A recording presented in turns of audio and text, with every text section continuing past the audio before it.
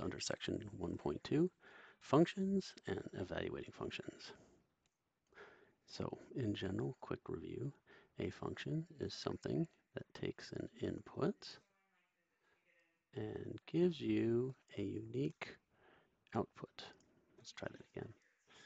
So you need to think of it as like a little black box, or in this case, purple box, right? That takes an input and gives you an output.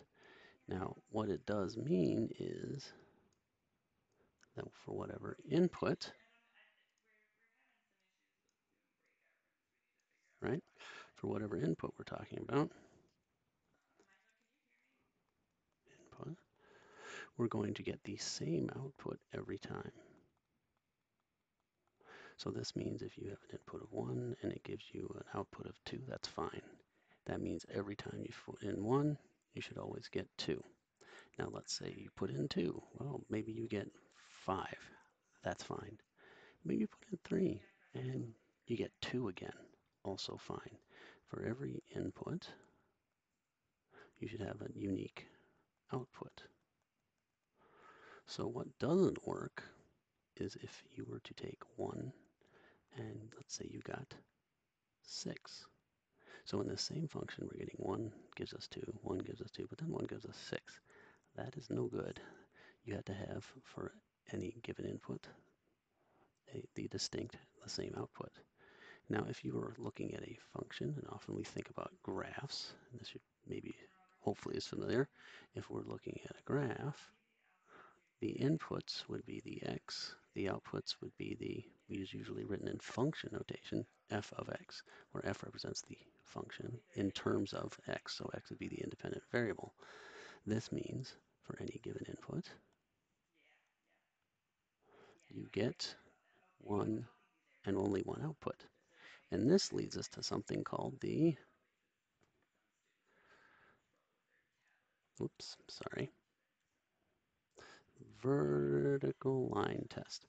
So if you have a vertical line, if you have a graph of a function, and you are past that vertical line through there, if it only intersects once, which it does here, that is a way to test to see if something is a function. Hopefully that's familiar. So there is something called the vertical line test to test vertical line test. And that's to test to see if it's a function. So that'd be function or not. So an example of not a function would be, what if we had a graph of a circle? Well, if you look at that, that would mean at this particular point right here, you're getting not one, but two possible outputs, right? So you're getting this output and this output right here, not a function. And so if you're looking at the table, let's say that's x equals 3, you are getting, let's say, 9 for one, and let's say you're getting -9 for the other, which means there's two possible values. And you can see that we have two different outputs for the same input, which means not a function. That's not mostly why I brought you here. It's because when people look at function notation, they slightly lose their mind. So y equals 2x minus 3. Y is a function of x, depends upon x. So we can write f of x equals 2x minus 3. This f of x, f of x, f of x, meaning for any given value of x, this whole thing, f of x, takes on a value. So for instance, this is not f times x. It means if I was looking at f of 4 for this particular function, it would mean I am plugging 4 in for the x. So it would be 2 times 4 minus 3, aka 8 minus 3, aka 5. So we'd say f of 4 equals 5. So function notation merely indicates that you're plugging whatever that is in. Now, what does that mean in other terms?